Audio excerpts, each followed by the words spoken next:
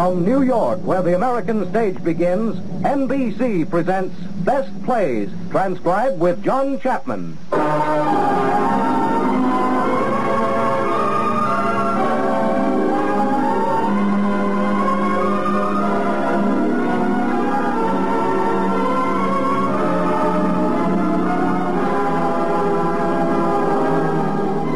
Best Plays, a series of hour-length dramas based on famous theatrical books, begun by the late Burns Mantle, now edited by the distinguished drama critic of the New York Daily News, John Chapman.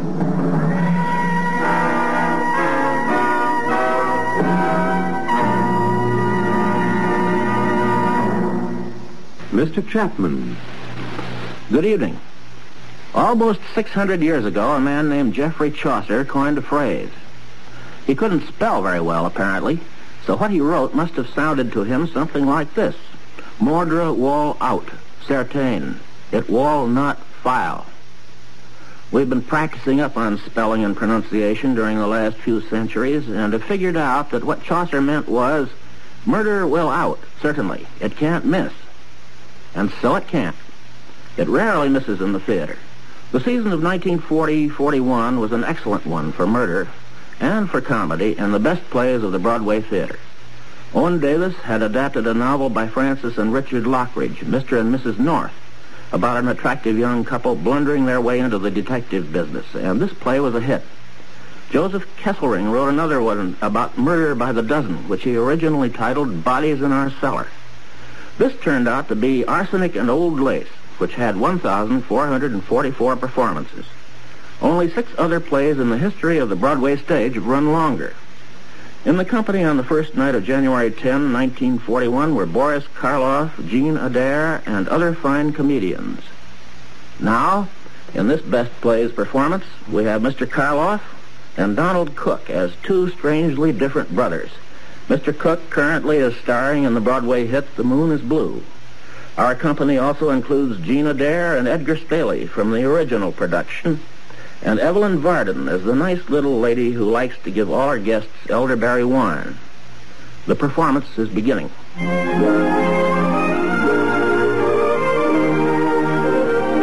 a quiet street under the arching elms in the town of Brooklyn, New York, the old Brewster home stands in dignified and over-decorated glory. The gas mantles are still in the hall, although electricity was installed several years ago. It's tea time, and Miss Abby Brewster pours. The minister is visiting, and Miss Abby and her nephew Teddy are most attentive.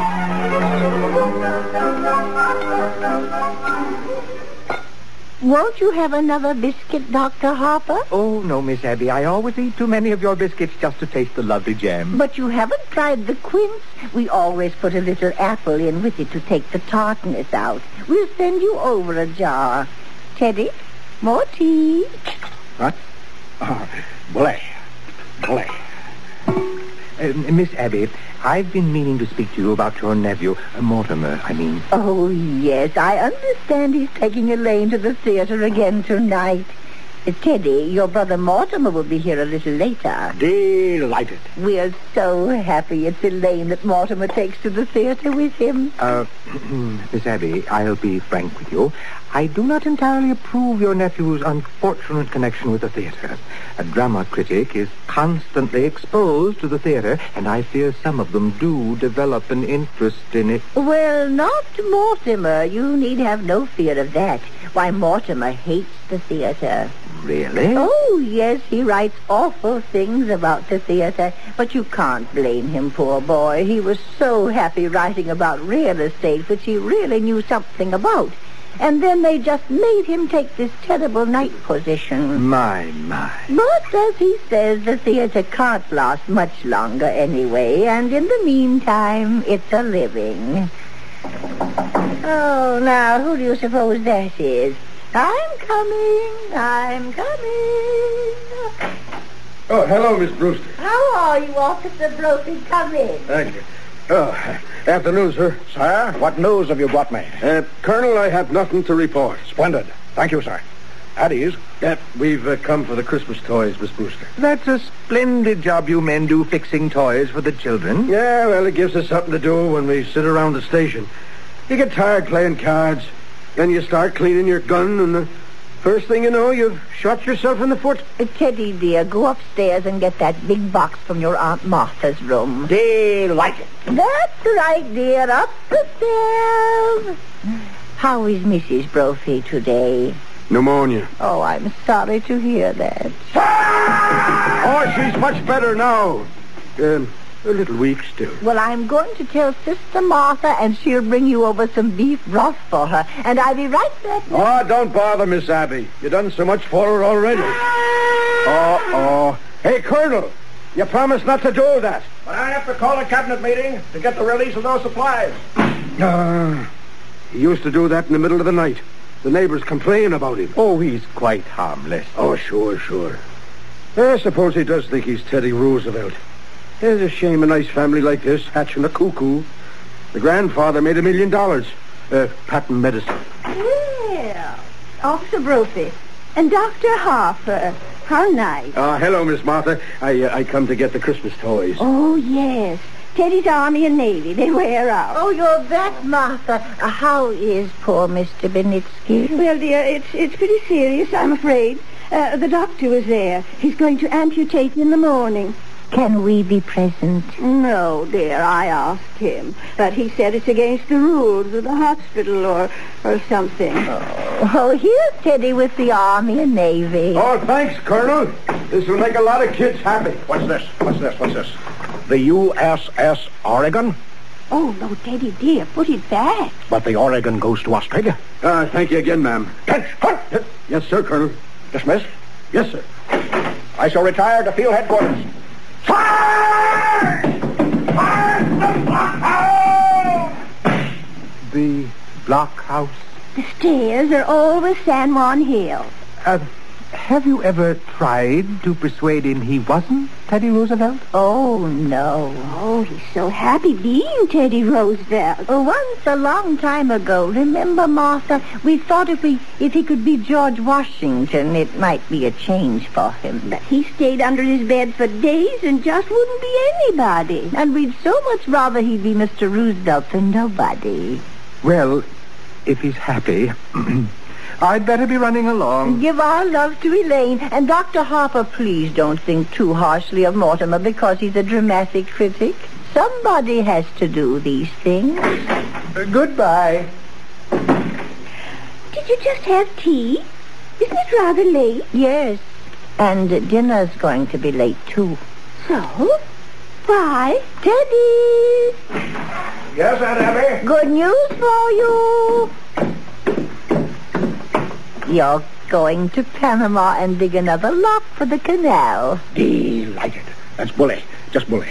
I shall prepare at once for the journey. Oh.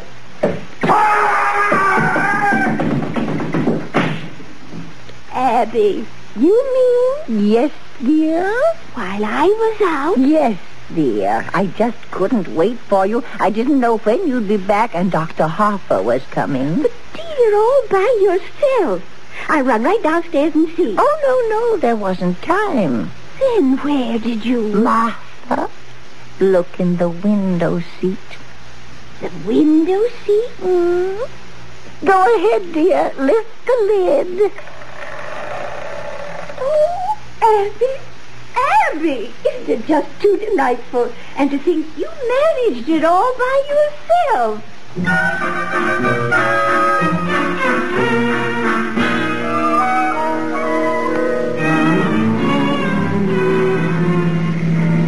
We're almost home, Elaine. Now make up your mind. Where do you want to go for dinner? I don't care, Mortimer, really. Well, suppose we wait till after the show. Well, that'll make it pretty late, won't it? Not with a little stinker we're seeing tonight. Well, I was hoping it'd be a musical. They seem to have a humanizing effect on you, darling. After a serious play, we joined the proletariat in the subway, and I listened to that lecture on the drama. It wasn't until we saw a musical that you took me home in a taxi and noticed my legs. Elaine, where could we be married in a hurry? Say, tonight. Now, I'm afraid Father will insist on officiating. Now, I bet your father could make even the marriage service sound pedestrian. Are you by any chance writing a review of it? Sorry, darling. Occupational disease. Yeah, here we are. The Brewster Mansion. Thanks, darling. Is that Teddy at the door? Yes. Well, what's he doing in shorts and a sun helmet? Hello, Mortimer. How are you, Mr. President? Bully, thank you. Just bully. What news have you brought me? Just this. Mr. President, the country is squarely behind you. Yes, I know. Isn't it wonderful? Well, goodbye. Where are you off to, Teddy? Panama. Panama's the cellar. He digs locks for the canal down there. Oh, you're very sweet with him. Teddy always was my favorite brother. Favorite? Were there more of you? There's another brother, Jonathan. We don't talk about him. He left Brooklyn very early, by request. Jonathan was the kind of boy who liked to cut worms in two, with his teeth.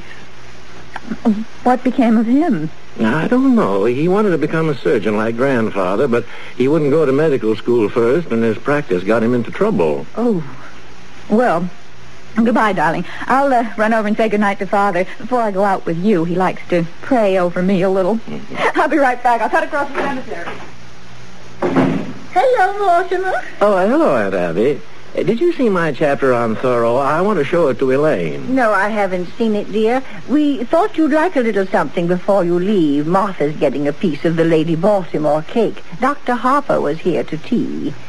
He's concerned about Elaine going to the theater so much. He loved tonight's horror. Murder Will Out. Oh, dear. Well, I think I'll open a bottle of wine. It'll be nice with the cake. Yeah, I can see it all now. The same old thing. When the curtain goes up... where is that chapter? The first thing you'll see, maybe in the window seat, will be a dead body. Sure, just like this one. A dead body.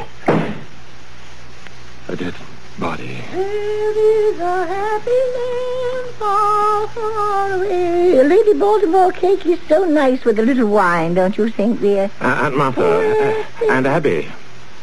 Yes, dear? You told me you were going to make plans for Teddy to go to that sanitarium, Happy Dale. Yes, dear. It's all arranged. Teddy has to sign the papers. He's got to sign them right away. Well, you've got to know sometime. I'm frightfully sorry, but I've got some shocking news for you. Teddy's killed a man. Nonsense, dear. There's a body in that window seat. Yes, dear, we know. Oh, well, you know? Now, Mortimer, just forget about it. Forget you ever saw the gentleman. Forget? We never dreamed you'd peek. But who is he? His name is Hoskins, Adam Hoskins. That's really all I know about him, except that he's a Methodist. Well, what's he doing here? What happened to him? He died. Martha, men don't just get into window seats and die. No, he died first. Well, how? Oh, Mortimer, don't be so inquisitive. The gentleman died because he drank some wine with poison in it. How did the poison get in the wine? Well, we put it in the wine because it's less noticeable. When it's in tea, it has a distinct odor. You put it in the wine? Yes. And I put Mr. Hoskins in the window seat because Dr. Harper was coming. Oh, so you knew what you'd done. You didn't want Dr. Harper to see the body. Well, not at tea. That wouldn't have been very nice. Now you know the whole thing, Mortimer. Just forget about it. I do think Martha and I have the right to our own little secrets. Butter plates, Martha. Butter plates. Yes, of course, dear. Oh, Abby. While I was out, I dropped in on Mrs. Schultz. She's much better. Yes, and she would like us to take Junior to the movies again. Well, we must do that tomorrow or the next day. Yes, but this time we'll go where we want to go. Junior's not going to drag me into another one of those scary pictures. Aunt Martha, Aunt Abby, what are we going to do? What are we going to do about what, dear? There's a body in that window seat. Yes, Mr. Hoskins. Well, good heavens, I can't turn you over to the police. What am I going to do? Well, for one thing, dear, stop being so excited. And for pity's sake, stop worrying. We told you to forget the whole thing. Forget? My dear Aunt Abby, can't I make you realize that something has to be done? Now, Mortimer, you behave yourself. You're too old to be flying off the handle like this. But you can't leave him there. We don't intend to, dear. No, Teddy's down in the cellar digging the rock. You mean you're going to bury Mr. Hotchkiss in the cellar? Hoskins, dear. Oh, yes, dear. Of course, that's what we did with the others. Oh, no. You can't bury Mr. Others. The other gentleman. When you say other, do you mean others? More than one others? Oh, yes, dear. Let me see. This is 11, isn't it, Abby? No, dear, this makes 12. Oh, I think you're wrong, Abby. This is only 11. No, dear, because I remember when Mr. Hoskins first came in, it occurred to me that he would make just an even dozen. Well, you really shouldn't count the first one, dear. Oh, well, I was counting the first one, so that makes it 12. Hello. Hello? Al? Oh, my, it's good to hear your voice. 12. 11. Al? Oh, checking up. Well, I know I didn't pick up the tickets. Yeah, I'm glad you called. Now, get a hold of George right away. He's got to review the play for me. Yeah, I'll explain later. Now, let's see. Where were we? 12. Yes. Abby thinks we ought to count the first one, and that makes it 12. Well, all right. Now, all right. Who was the first one? Mr. Midgley. He was a Baptist. He came here looking for a room. He was such a lonely old man. All his kith and kin were dead, and it left him so forlorn and unhappy. We felt so sorry for him. And then when his heart attack came and he sat in that chair looking so peaceful. Remember, Martha? Mm-hmm. We made up our minds then and there that if we could help other lonely old men to the same peace, we would. He dropped dead right in that chair? Oh, how awful for you. Oh, no, dear. Why, it was rather like old times. Your grandfather always used to have a cadaver or two around the place. Well, I know, but... You see, Teddy had been digging in Panama, and he thought Mr. Midgley was a yellow fever victim. That meant he had to be buried immediately. So we all took him down to Panama and put him in the lock.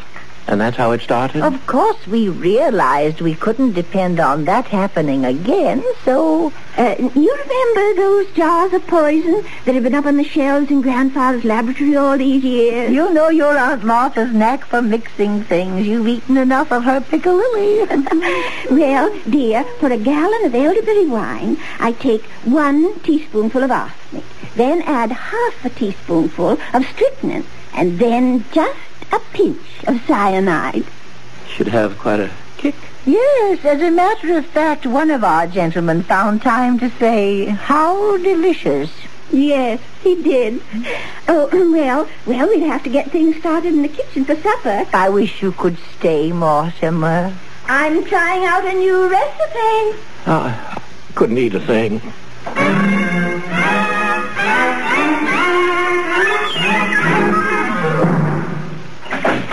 Hello, darling. I keep you waiting. Oh, it's you. You run along home, Elaine. I'll call you up tomorrow. Tomorrow? Well, you know I always call you every day or two. Well, we're going to the theater tonight. Oh, no, we're not. Elaine, something's come up. Now you run along home. What's happened? If we're going to be married... Married? Have you forgotten that not 15 minutes ago you proposed to me? I did?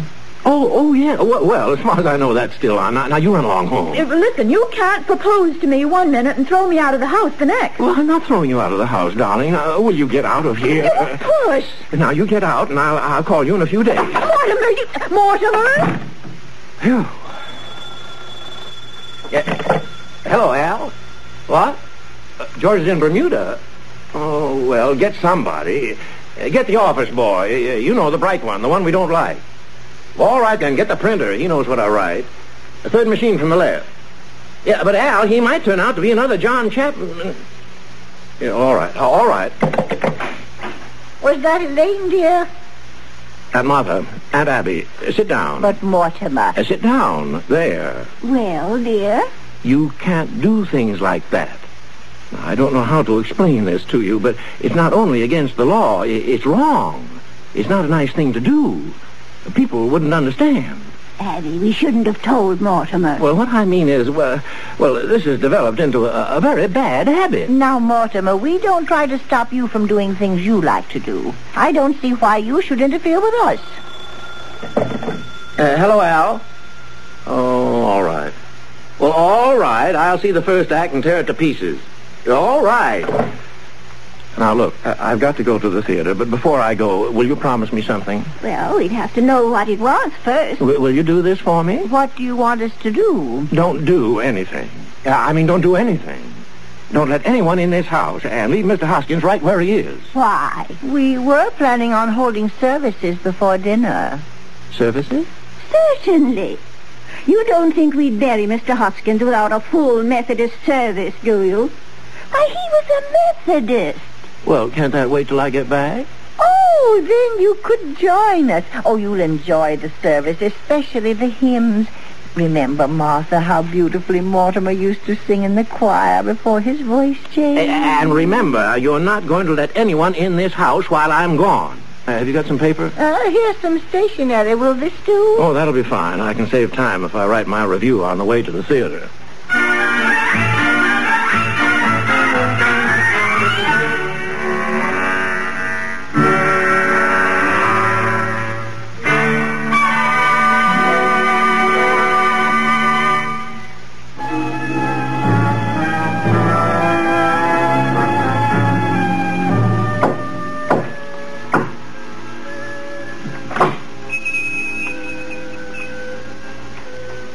Come in, Doctor. I'm right behind you, Johnny. Ah, this is the home of my youth. As a boy, I couldn't wait to escape from this place. Now I'm glad to escape back into it. Yeah, Johnny, it's a fine hideout. The family must still live here. There's something so unmistakably Brewster about the Brewsters. I hope there's a fatted calf awaiting the return of the prodigal. Yeah, I'm hungry. Oh, look, Johnny, a drink. Elderberry wine. A good omen. Here's to you, Johnny. Here, who's that? Who are you? What are you doing here? Why, Aunt Abby, Aunt Martha. It's Jonathan. You get out of here. But I'm Jonathan, your nephew, Jonathan. Oh, no, you're not. You're nothing like Jonathan, so don't pretend you are. You just get out of here. But, Aunt Abby, I am Jonathan. And this is Dr. Einstein. And he's not Dr. Einstein either. Not Dr. Albert Einstein, Dr. Herman Einstein. His voice is like Jonathan's. Have you been in an accident? No. My face. Dr. Einstein is responsible for that. He changes people's faces. Abby, I've seen that face before. Oh, do you remember when we took the little Schultz boy to the movies and I was so frightened? It was that face. Aunt Martha. Easy, Johnny, easy. Now, don't worry, ladies. The last 5 years I give Johnny 3 new faces. This last one, well, I saw that picture too, just before I operate, and I was intoxicated. You see, Doctor? You see what you've done to me? Even my own family. Johnny, you're home. These are your lovely aunts. They know you. Well, Jonathan, it's been a long time. Where have you been all these years? Oh, England, South Africa, Australia, and the last 5 years, Chicago. Dr. Einstein and I were in business there together. Oh, we were in Chicago for the World's Fair. Yes, we found Chicago awfully warm. Yeah, it got hot for us, too. Oh, well, it's wonderful to be in Brooklyn again. And you, Abby, Martha, you don't look a day older. Just as I remembered you.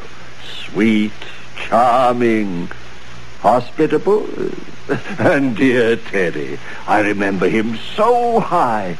And did he get into politics? You know, Doctor, my little brother was determined to become president. Yeah. Well, Jonathan, it's very nice to have seen you again. Bless you, Aunt Martha. It's good to be home again. Well, Martha, we mustn't let what's on the stove boil over. Oh, yes, of course. If you'll excuse us, Jonathan, unless you're in a hurry to go somewhere. Martha! Oh, yes, I'm coming, Abby. Well, Johnny, where do we go from here? The police have pictures of that face. I got to operate on you right away. We got to find some place for Mr. Spinalzo, too. Don't waste any worry on that rat. But, Johnny, we got a hot stiff on our hands. You can't leave a dead body in a rumble seat. We shouldn't have killed him, Johnny. He was a nice fellow. He gives us a lift, and what happens? He said I looked like Boris Karloff. That's your work, Doctor. You did that to me. Now, Johnny, we find a place somewhere. I fix you up, Chris. Tonight. Now, Johnny, I got to eat first. I'm hungry and I'm weak. Jonathan, we're glad you remembered us and took the trouble to come in and say hello. But you were never happy in this house, and we were never happy while you were in it. So we've just come in to say goodbye. But, Aunt Abby, I promised Dr. Einstein that if ever we came to Brooklyn, I'd bring him here for one of Aunt Martha's home-cooked dinners. I'm sorry. I'm afraid there wouldn't be enough. Oh, Abby, it's a pretty good size pot roast. Pot roast? I think the least we can do is... Thank you, Aunt Martha. We'll stay to dinner. Well, we'll hurry it along. And, Jonathan, if you want to freshen up, why don't you use the washroom in Grandfather's old laboratory? Huh? Is that still there? Oh, yes. Come along, Martha. We're all in a hurry. Well, we get a meal anyway. Grandfather's laboratory. Doctor, a perfect operating room. Oh, too bad we can't use it. Oh, I'll handle this. Why, this house will be our headquarters for years. You mean it? Oh, that would be beautiful, Johnny. This nice, quiet house. And those aunts of yours, what sweet ladies. I love them already. I get the bags from the car. Doctor, we must wait till we're invited. And if they say no... Doctor, two helpless old ladies. Oh. Oh, it all comes true. A beautiful dream. It's so peaceful. That's what makes this house so perfect for us. It's so peaceful.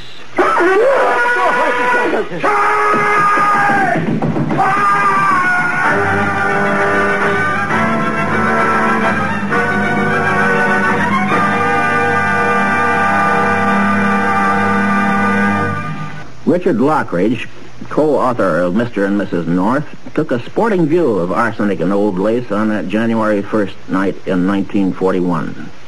His own play was to open 2 nights later. But here he was, the drama critic of the New York Sun, bound to report truthfully on what he thought about Arsenic. Lockridge wrote, "It is a noisy, preposterous, incoherent joy. You wouldn't believe that homicidal mania could be such great fun." This was gallant of him, and accurate, too. Now our second act of Arsenic and Old Lace begins.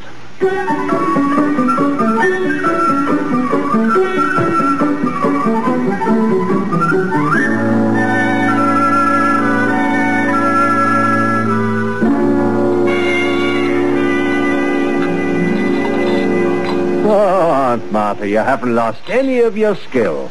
Why, thank you, Jonathan. And now I know you and Dr. Einstein both want to get where you're going. But, my dear aunts, I'm so full of that delicious dinner I just can't move a muscle. Yeah, it's so nice here. Well, after all, it's very late. I found it. Did you lose something, Teddy? I found it. The story of my life, my biography. You see, here we are, both of us. President Roosevelt and General Goethals at Culebra Cut. That's me, General, and that is you. My, how I've changed. Well, you see, that picture hasn't been taken yet. We haven't even started work on the Culebra Cut. General, we will both go to Panama now to inspect the locks. No, Teddy, not to Panama. Yeah, Panama's a long way off. Nonsense.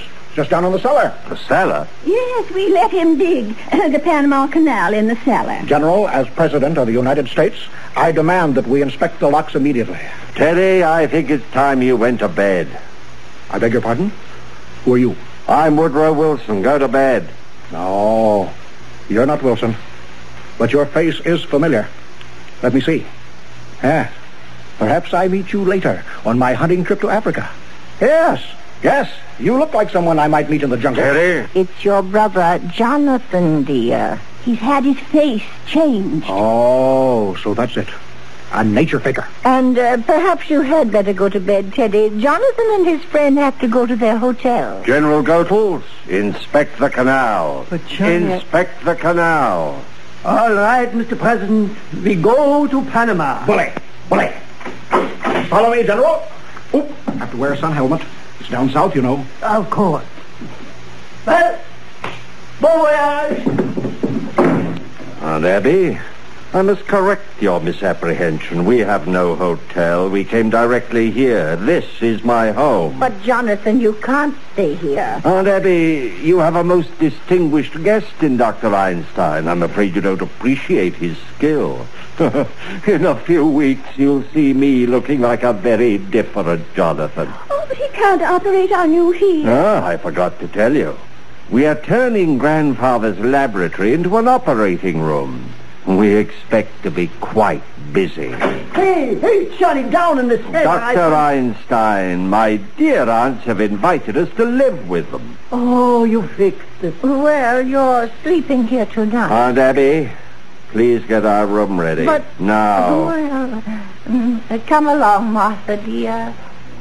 Johnny, when I go down in the cellar, what do you think I find? What? The Panama Canal. Ah, the Panama Canal. It's a hole Teddy dug 6 feet long and 4 feet wide. Down there? And it just fits Mr. Spinalzo. Oh, rather a good joke on my aunts. They're living in a house with a body buried in the cellar. Come on, we'll bring it in through the window.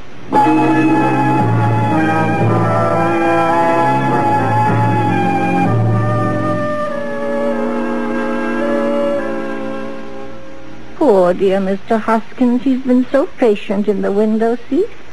I think Teddy had better get Mr. Hoskins downstairs right away. Abby, I will not invite Jonathan to the funeral services. Oh, no, we'll wait until they've gone to bed and then come down and hold the services. The general was very pleased. He says the canal is just the right size. He says that... Teddy, there's been another yellow fever victim. Oh, dear me. This will be a shock to the general. But I'll have to tell him. Army regulations, you know. No, Teddy, we must keep it a secret. Yes. A state secret? Yes, a state secret. Promise? You have the word of the President of the United States. Cross my heart and hope to die. Now, Teddy, you must take the poor man down to the canal. And we'll come down later and hold services. You may announce that the President will say a few words. Where is the poor devil? He's in the window seat. Oh, seems to be spreading. We've never had yellow fever there before. Well, up we go. He died for his country. Open the cellar door, Aunt Abby.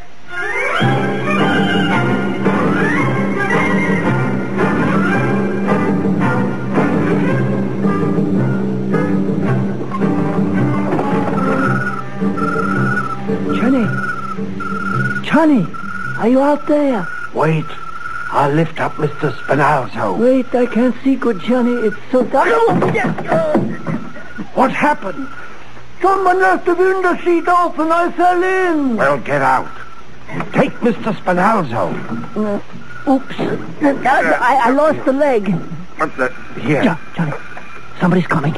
Get him in the window seat. Quick. All right. Give me a hand in through the window. Here. Are you in? Yes. Miss Abby? Miss Martha? Miss Abby, it's so dark in here. Who are you? Elaine Harper. I live next door. Turn on the lights, Doctor. Yeah. Who are you? Where are Miss Abby and Miss Martha? Perhaps we'd better introduce ourselves. This is Dr. Einstein. Dr. Einstein. I suppose you're going to tell me you're Boris Karloff. I'm Jonathan Brewster. Oh, you're Jonathan? Oh, you've heard of me. Just this afternoon. Well, I'll be running along home no, now. I think she's dangerous. She's seen us. Baby, let her go, Johnny. She saw us. Remember that. Stay away from me. Take your hands off me. Oh, Teddy. It's going to be a private funeral. Teddy, tell these men who I am, please. What? That's my daughter Alice. Oh, no. Doctor, your handkerchief. Oh, help. Get her down to the cellar, quick. This way, come, please. What's going on down there? What are you doing? We caught a burglar, a sneak thief. Go back to your room. Look out, Johnny, she got Oh, let go of me.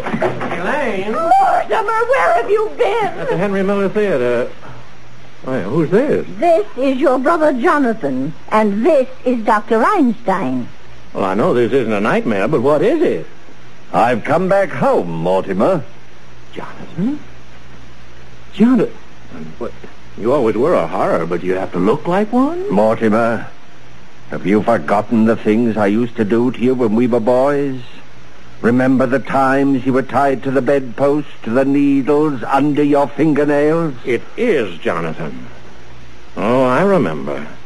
I remember you as the most vicious, venomous form of animal life I ever knew. Now, don't you boys start quarreling again the minute you've seen each other. Jonathan, you're not wanted here. Now get out. Well, I'm sleeping here tonight in your room. Johnny, maybe we better sleep down here, on the window seat. Window seat? Window seat? Yeah, the window seat. Oh, the window seat. Well, maybe I'd better sleep down here. Oh, we wouldn't trouble you. We insist on sleeping down here. Doctor, we'll go up and get our bags.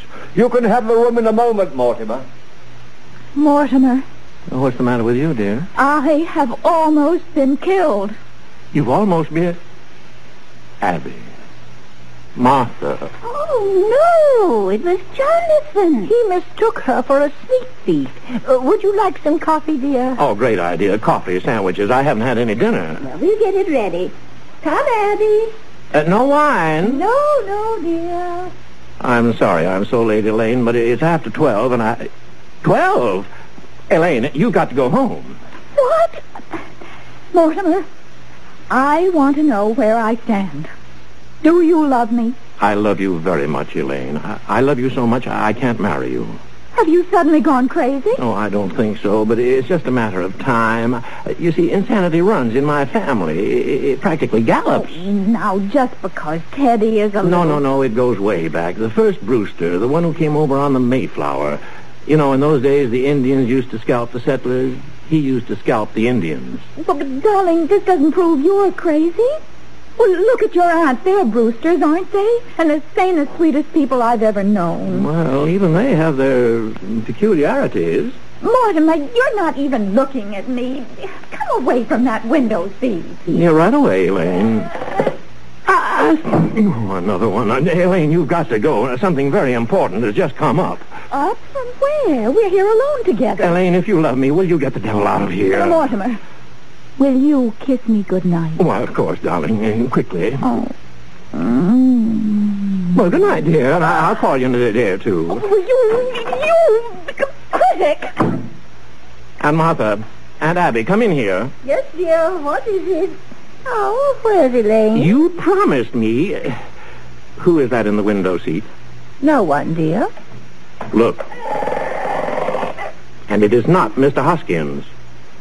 Well, who can that be? Are you trying to tell me you've never seen that man before? I certainly am. Now, Aunt Abby, don't try to get out of this. That's another of your gentlemen. Mortimer, how can you say such a thing? That man is an imposter. And if he came here to be buried in our cellar, he's mistaken. But, Aunt Abby, you put Mr. Hoskins in the window seat. Now, this man couldn't have just gotten the idea from him. By the way, where's Mr. Hoskins? In Panama, waiting for the services, poor dear. We haven't had a minute with Jonathan in the house. Oh, dear, we always wanted to have a double funeral, but I will not read services over a total stranger. A stranger? Aunt Abby, how can I believe you? There are 12 men down in the cellar, and you admit you poisoned them. Yes, I did. But you don't think I'd stoop to telling a fib?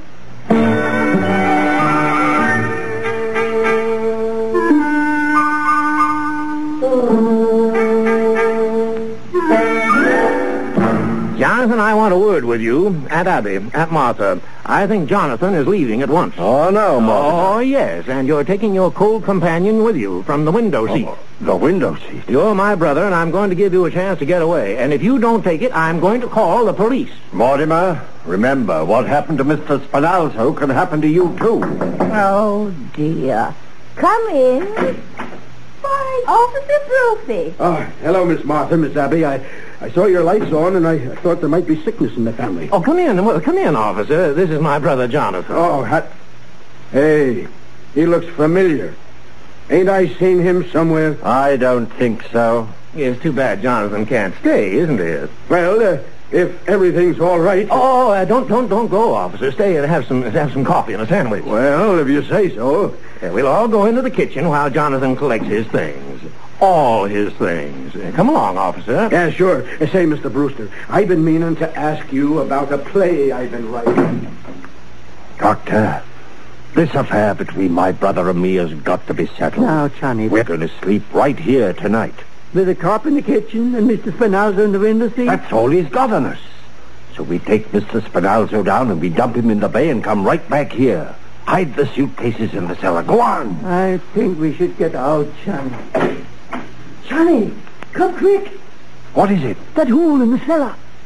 We got an ace in the hole.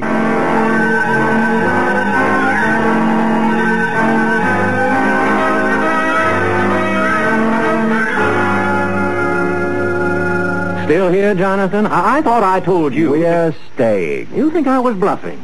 You think I won't tell Officer Brophy what's in the window seat? Officer Brophy! If you tell Brophy what's in the window seat, I'll tell him what's in the cellar.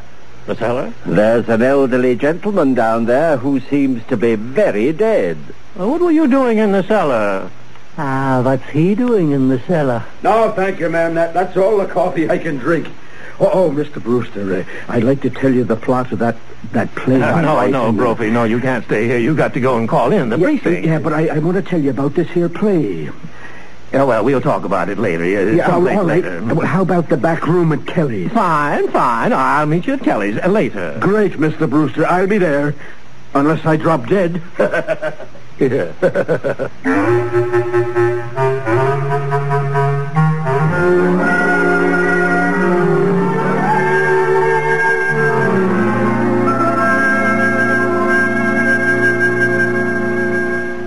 Is that you, Mortimer? It's Jonathan, Aunt Abby. Mortimer went out. Where are you going? To Panama to bury Mr. Spinalzo. But he can't stay in our cellar. There's a friend of Mortimer's downstairs waiting for him. He and Mr. Spinalzo will get along fine together. They're both dead. They must mean Mr. Hoskins. You know about what's downstairs? Of course we do, and he's no friend of Mortimer's. He's one of our gentlemen. Your gentleman? Besides, there's no room for Mr. Spinalzo. The cellar's crowded already. Crowded? With what? There are 12 graves down there now. 12 graves? And that leaves very little room, and we're going to need it. You mean you and Aunt Martha have murdered? Murdered? Certainly not. It's one of our charities. So you just take your Mr. Spinalzo out of there. You've done that here in this house and you buried them down there? Johnny, we've been chased all over the world. They stay right here in Brooklyn and do just as good as you do. What? You got 12 and they've got 12. I've got 13. No, Johnny, 12. 13? There's Mr. Spinalzo. Yeah. Then the first one in London, 2 in Johannesburg, 1 in Sydney, 1 in Melbourne, 2 in San Francisco, 1 in Phoenix. Phoenix? The filling station. Oh, yeah. The 3 in Chicago and the 1 in South Bend. That makes 13. But you can't count the one in South Bend. He died of pneumonia. He wouldn't have got pneumonia if I hadn't shot him. No, Johnny, you got 12 and they've got 12. The old ladies are just as good as you are. Oh, they are they? Well, that's easily taken care of. All I need is 1 more, that's all. Just 1 more. Well, here I am.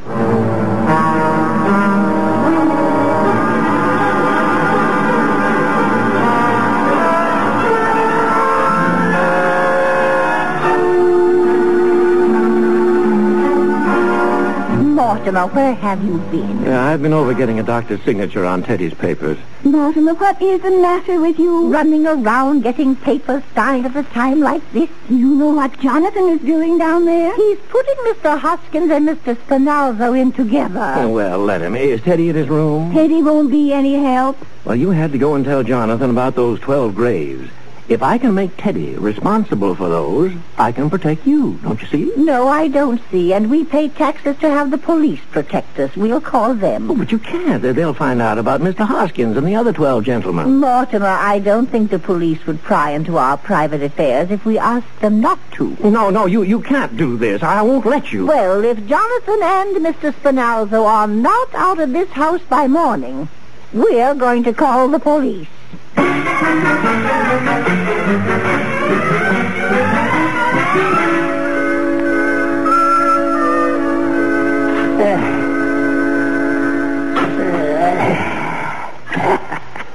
There. done, Johnny. Mr. Hoskins and Mr. Spinalzo all put away, neat and tidy. We're all done. You're forgetting, Doctor. My brother, Mortimer. No, Johnny, no. Tonight, and we do that tomorrow, or the next day. No, tonight. No, now. Johnny, please, I'm tired. And tomorrow I got to operate. Tonight we go to bed, huh? Doctor, it's going to be done tonight. Johnny, I know that look. Okay. But the quick way, huh? The quick twist, like in London. No, Doctor. This calls for something special. I think perhaps the Melbourne method. Johnny, no, not that. 2 hours. And when it was all over, the fellow in London was just as dead as the fellow in Melbourne. Get your instrument. No, Johnny. Get them. We operate tonight, Doctor, on Brother Mortimer.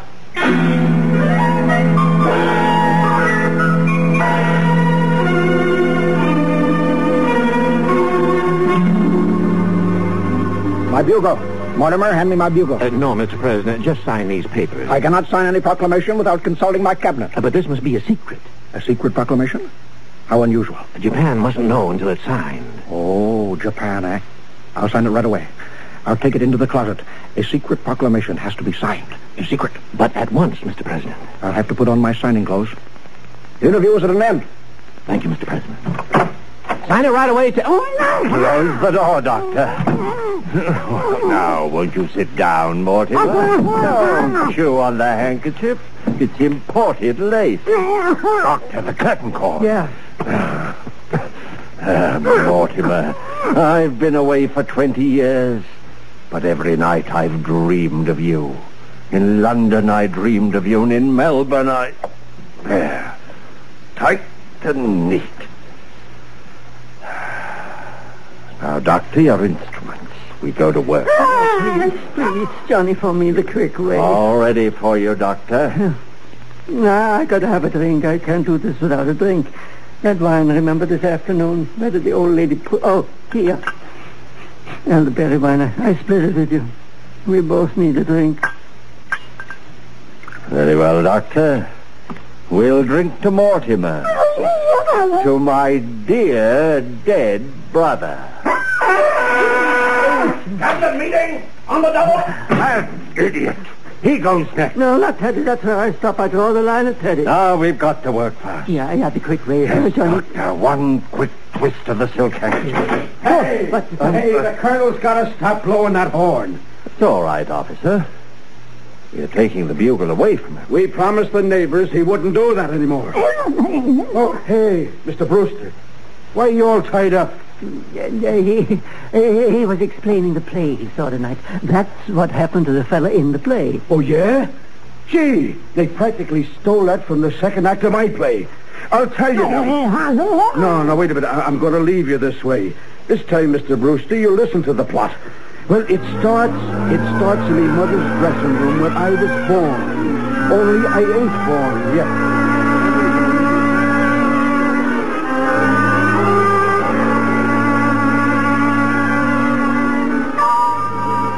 Now then, we get back to me mother.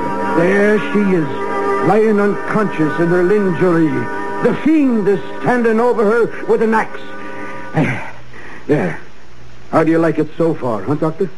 Well, it put Johnny to sleep. Oh, that's just the second act. Now the third act. Johnny, wake up. I can't wake him. What's going on? Johnny, it's cops. Brophy. Oh, hi, Lieutenant. This is Mortimer Brewster. He's going to help me write me play. Did you have to tie him up to make him listen? The whole precinct is out looking for you. It's 8 o'clock in the morning. Give me the phone and untie him. Oh, gee, Mr. Brewster, I'll have to run through the third act quick. Hello, Captain. Brophy's here. You don't have to worry. Yeah, we found him in the Brewster house, so you can call off the big manhunt. You want us to bring him in? Manhunt? Oh, so I've been turned in, huh? Oh, no, buddy, you got it wrong. I suppose you and that stool-pigeon brother of mine will split the reward. Reward? Grab him, Brophy. You stay still, Mac. Now I'll do some turning in. There are 13 bodies buried in our cellar. Oh, yeah? I'll show you. You come on down to the cellar with me. 13 bodies. Maybe you better go down, Joe. With him? Not me. He looks like Boris Karloff. Ah! Get him off me, Rooney. Help me. Get your head out of the way. Well, what do you know about that? Imagine him claiming there was 13 bodies buried in the cellar. Get him out of here. Well, I'll have to drag him by the feet. We'll take him into the kitchen. What a story. 13 bodies buried in the cellar. Sir, there are 13 bodies buried in the cellar. Who are you? I'm President Roosevelt. What is this? He's the one that blows the bugle. Oh, dear me. Brother Jonathan, the yellow fever victim. No, Colonel, he's a spy. We caught in the White House. Well, will you get him out of here? Now, you. Didn't anybody untie you yet? Here, I'll do it. Oh, now, Lieutenant, listen to me. That crazy brother of yours has got to be put away. We don't want no more bugles blowing. Oh, yes, I know. I have the papers right here. Teddy's going to Happy Dale. Now, about those 13 bodies. Yeah. Can you imagine what would happen if that cockeyed story got around? And now he's starting a yellow fever scare. It's lucky I didn't fall for that story. 13 bodies.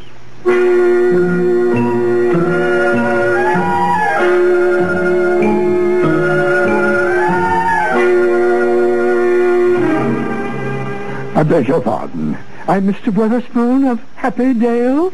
I believe I'm to pick up the gentleman. Oh, Teddy. Just finished my cabinet meeting. Yes, Mortimer? Mr. President, I have very good news for you. Your term of office is over. Oh, then I start on my hunting trip to Africa, don't I? Well, who's this? Trying to get into the White House before I've moved out? Who, Teddy? Taft! Oh, this isn't Mr. Taft, Teddy. This is Mr. Witherspoon. He's your guide for Africa. Oh, bully. Glad to meet you, sir. Aunt Martha, Aunt Abby, I'm on my way to Africa. Isn't that wonderful? Oh, if the safari comes, tell them to wait. Aunt Abby, Aunt Martha, this is Mr. Witherspoon from Happy Dale. Teddy is going with him. No, he is not. Not while we're alive. The police want him to go. He blew his bugle again. That's right, ma'am. Well, if he goes, we're going with him. Yes, we won't be separated from Teddy. But we can't take sane people at Happy Dale. Look, will you settle this? There are still murders to be solved in Brooklyn. Yes. Oh, are there? Teddy's got to go. With the story he's telling, we'd have to dig up the cellar. He says there are 13 bodies buried down there. But there are 13 bodies buried in our cellar. I'll take your word for it, lady. I'm a busy man. How about it, Witherspoon? Well, they'd have to be committed. Well, Teddy committed himself. Can't they commit themselves? Can't they sign the papers? Certainly. Oh, well, then, if we can go with Teddy, we'll sign the papers. Where are they? Yes, where are they? Sign him up, Witherspoon. I want to get this cleaned up. Oh, my, we've overlooked one thing. We're going to need the signature of a doctor. A doctor? Oh, yes, a doctor. Dr. Einstein. Me. Come over here. We'd like you to sign some papers. Yes, please, I must go. No, just come right over here, Doctor. At one time last night, I thought Doctor was going to operate on me. Please, yes, Doctor, just come right over here. Sign right here, Doctor. Yes, very well. Here. There. Are you leaving us, Doctor? I think I must go. Oh, aren't you going to wait for Jonathan? I don't think we're going to the same place. There now. Everything's quite in order. Well, I'm almost relieved. I'm really looking forward to going. The neighborhood here has really run down, so...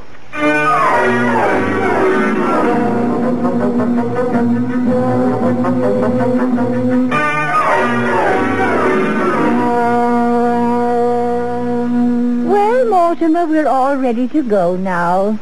The house will be yours, and we want you to live in it. Oh, no, Aunt Abby. The house is too full of memories. Oh, dear, but you'll need a house when you're married. I'm afraid I can't ever marry Elaine or anybody. Oh, there's something else, Mortimer. You signed our papers as next of kin. Oh, of course, why not? But you see, dear, you're not really a Brewster. Not a Brewster? No, dear, your mother was a widow when she came to us as a cook, and you were born about 3 months afterward. But she was such a good cook that we didn't want to lose her, so Brother married her. I'm not really a Brewster? Now, don't feel badly about it, dear. Oh, no. Oh, it's a tragedy, isn't it? Nobody knows who your father is. He might be anybody. You're right. You're right. Well, isn't it wonderful? He might be anybody. I've got to tell Elaine. He might be anybody. All right, Jonathan, come on. I'm coming, Lieutenant. Goodbye, aunties. So this house is seeing the last of the Brewsters. Well, I can't bet on my record now, but neither can you. At least I have that satisfaction. The score stands even. 12-12. Jonathan always was a mean boy. Never could stand to see anybody get ahead of him. I wish we could show him he isn't so smart. Well, ladies, perhaps we'd better be going. Martha? Yes, Abby? Oh, yes. Mr. Witherspoon, does your family live with you at Happy Dale? I have no family. Oh, that must make it very lonely for you. I suppose it does. Well, Martha? Mm-hmm. Mr. Witherspoon, I think at least we should offer you a glass of elderberry wine. Elderberry wine. You grow your own elderberries? No, but the cemetery is full of them. You don't see much elderberry wine nowadays. I thought I'd had my last glass of it. Oh, no. Here it is. Well, ladies, to a long life.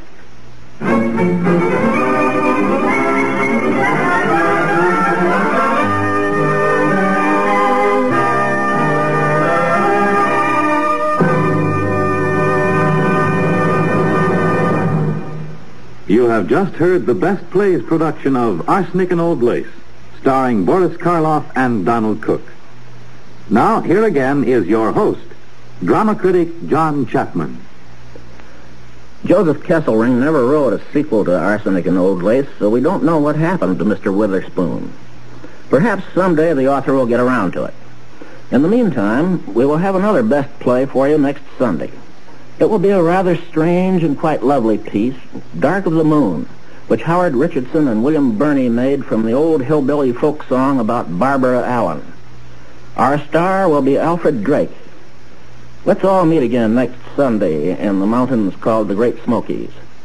This is Chapman saying goodbye until then.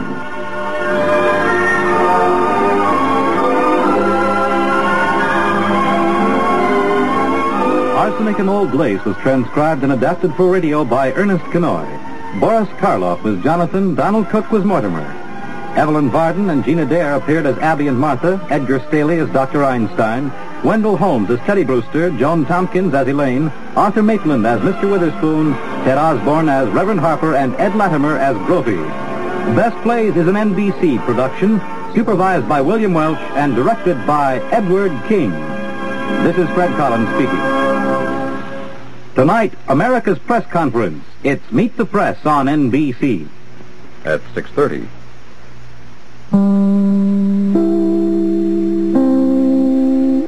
KFI Los Angeles. Listen, a new Packard four-door sedan costs just $29.20 plus tax and license, delivered right here in Southern California. Packard costs less for what you get than any other car. Up to 30 months to pay at Earl C. Anthony Incorporated, 1000 South Hope or 9130 Wilshire Boulevard.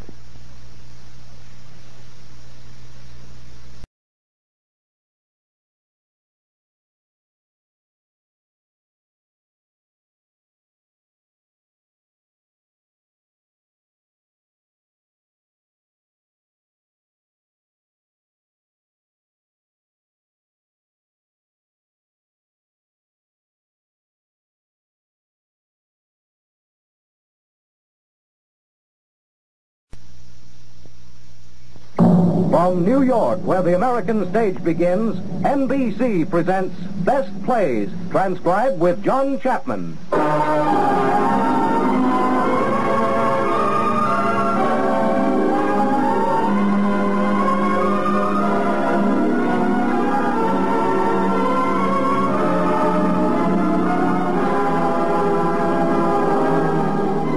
Best Plays, a series of hour-length dramas based on famous theatrical books begun by the late Burns Mantle, now edited by the distinguished drama critic of the New York Daily News, John Chapman.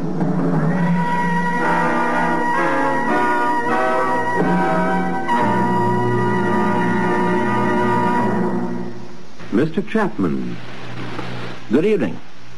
Almost 600 years ago, a man named Geoffrey Chaucer coined a phrase. He couldn't spell very well, apparently, so what he wrote must have sounded to him something like this. Mordre wall out, certain. It wall not file.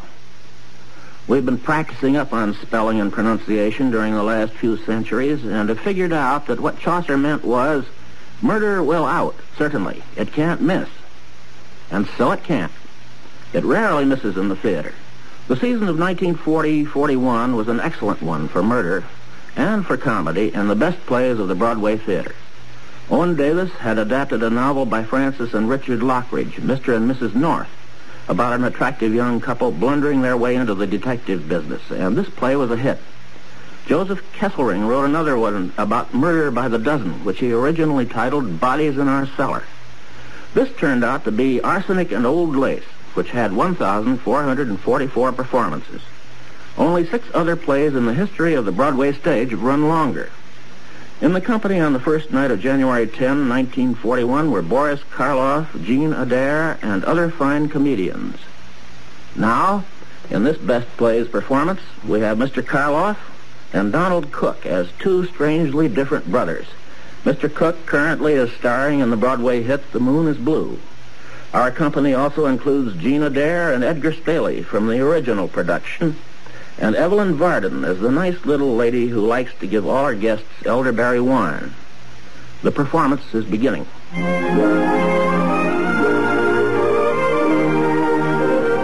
On a quiet street under the arching elms in the town of Brooklyn, New York, the old Brewster home stands in dignified and over-decorated glory. The gas mantles are still in the hall, although electricity was installed several years ago. It's tea time, and Miss Abby Brewster pours. The minister is visiting, and Miss Abby and her nephew Teddy are most attentive.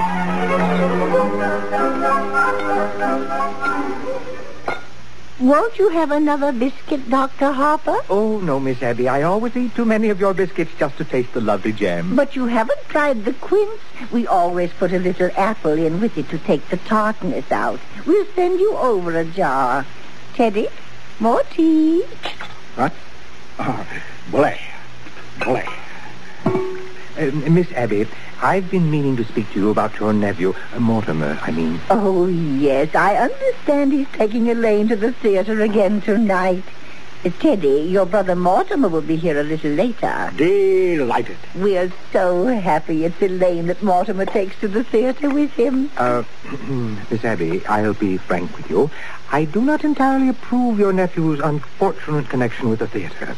A drama critic is constantly exposed to the theater, and I fear some of them do develop an interest in it. Well, not Mortimer. You need have no fear of that.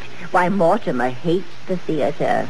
Really? Oh, yes, he writes awful things about the theater. But you can't blame him, poor boy. He was so happy writing about real estate, which he really... You remember those jars of poison that have been up on the shelves in Grandfather's laboratory all these years? You know your Aunt Martha's knack for mixing things. You've eaten enough of her piccalilli. Well, dear, for a gallon of elderberry wine, I take 1 teaspoonful of arsenic, then add half a teaspoonful of strychnine, and then just a pinch of cyanide. Should have quite a kick. Yes, as a matter of fact, one of our gentlemen found time to say, "How delicious." Yes, he did. Oh, well, we'll have to get things started in the kitchen for supper. I wish you could stay, Mortimer. I'm trying out a new recipe. Couldn't eat a thing.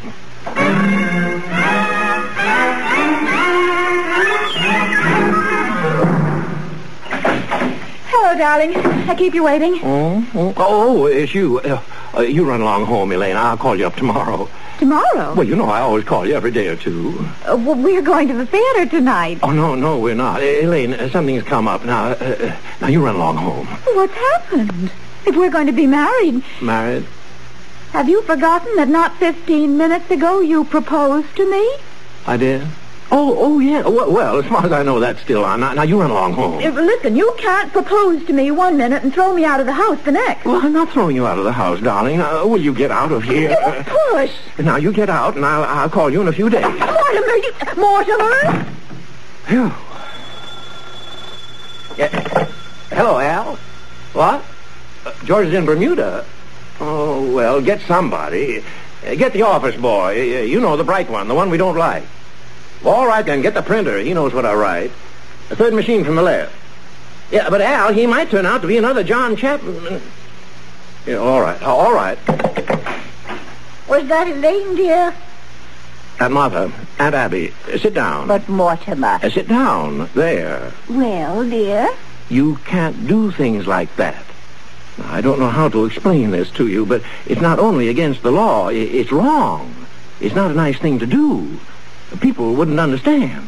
Abby, we shouldn't have told Mortimer. Well, what I mean is, well, this has developed into a very bad habit. Now, Mortimer, we don't try to stop you from doing things you like to do. I don't see why you should interfere with us. Hello, Al. Oh, all right. Well, all right. I'll see the first act and tear it to pieces. All right. Now, look, I've got to go to the theater, but before I go, will you promise me something? Well, we'd have to know what it was first. Will you do this for me? What do you want us to do? Don't do anything. Don't do anything. Don't let anyone in this house, and leave Mr. Hoskins right where he is. Why? We were planning on holding services before dinner. Services? Certainly. You don't think we'd bury Mr. Hoskins without a full Methodist service, do you? Why, he was a Methodist. Well, can't that wait till I get back?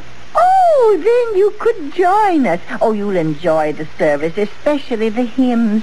Remember, Martha, how beautifully Mortimer used to sing in the choir before his voice changed? And remember, you're not going to let anyone in this house while I'm gone. Have you got some paper? Here's some stationery. Will this do? Oh, that'll be fine. I can save time if I write my review on the way to the theater.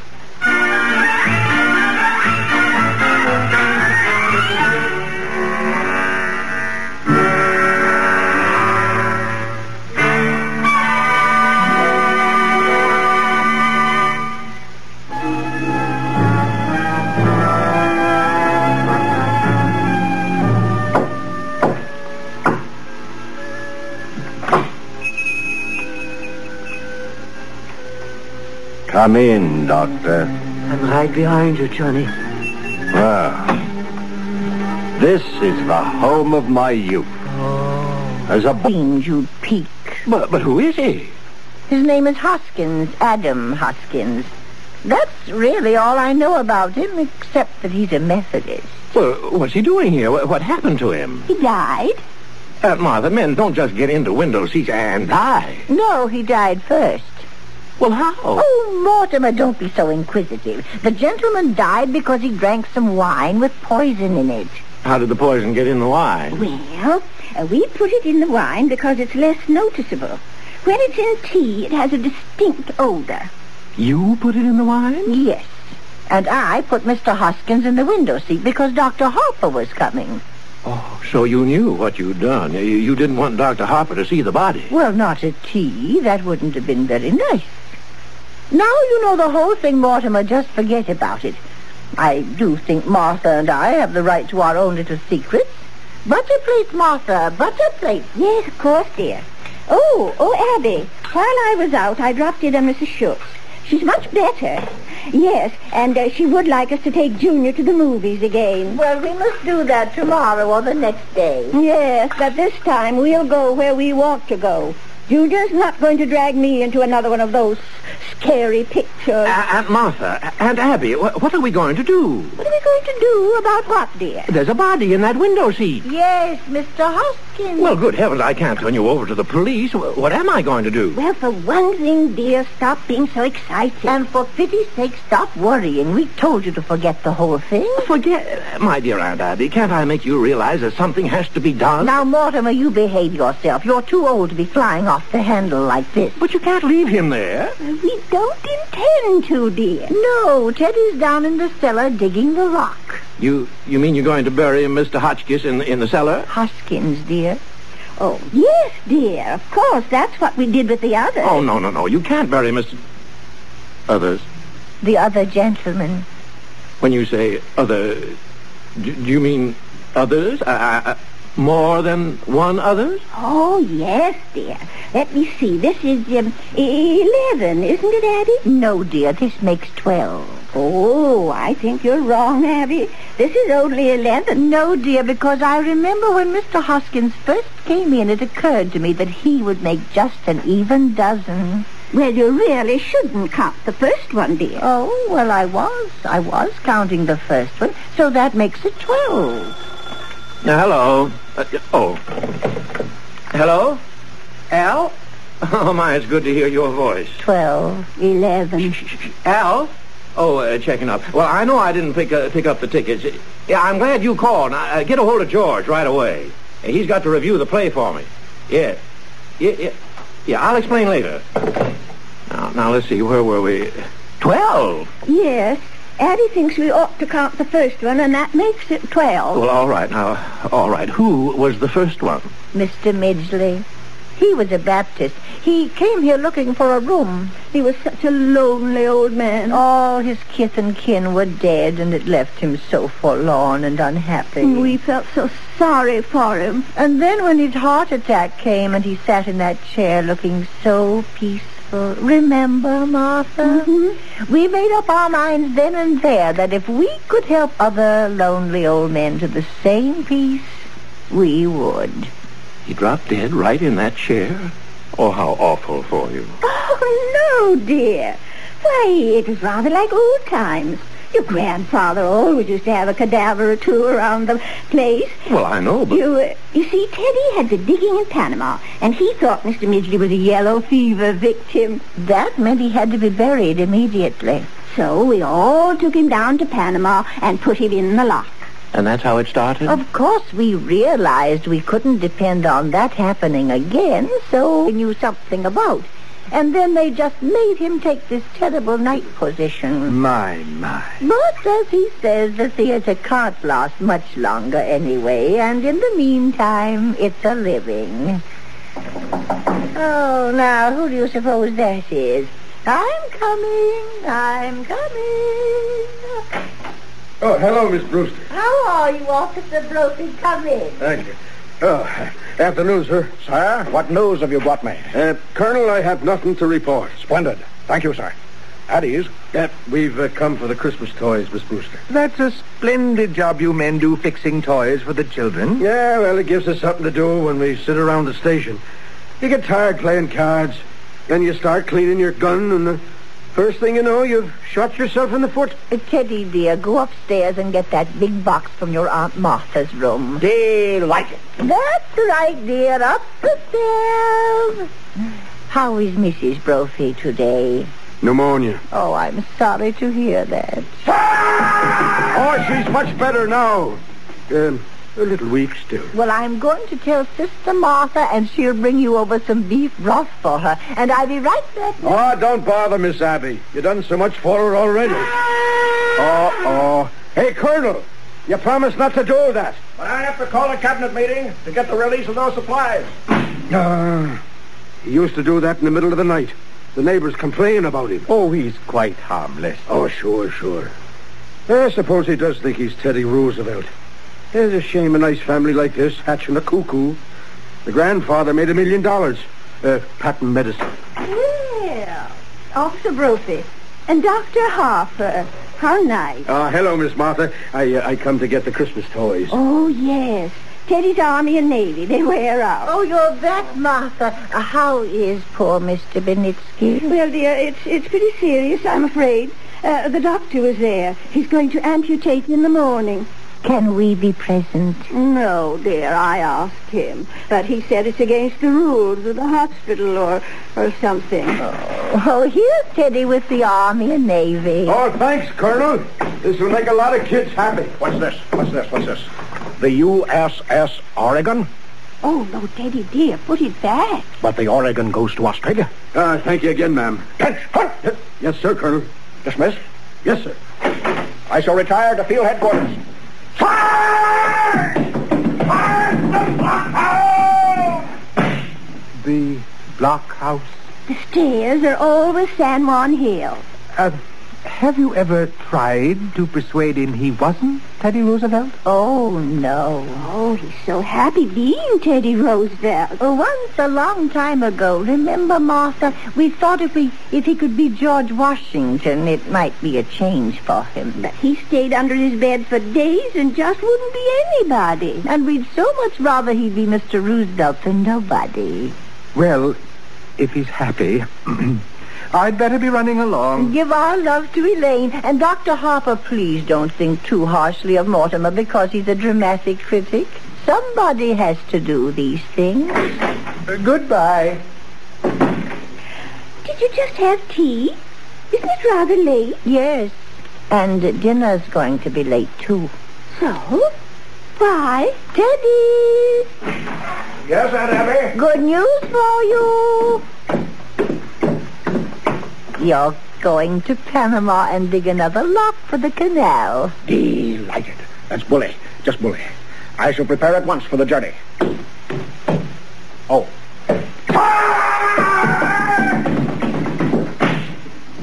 Abby, you mean? Yes, dear?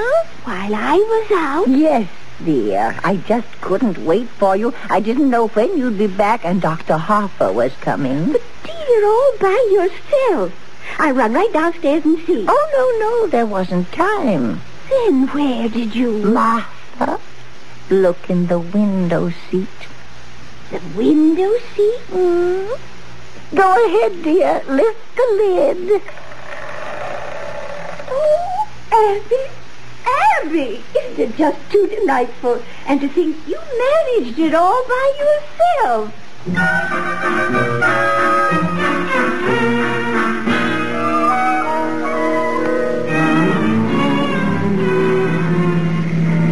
We're almost home, Elaine. Now make up your mind. Where do you want to go for dinner? No, I don't care, Mortimer, really. Well, suppose we wait till after the show. Well, that'll make it pretty late, won't it? Not with a little stinker we're seeing tonight. Well, I was hoping it'd be a musical.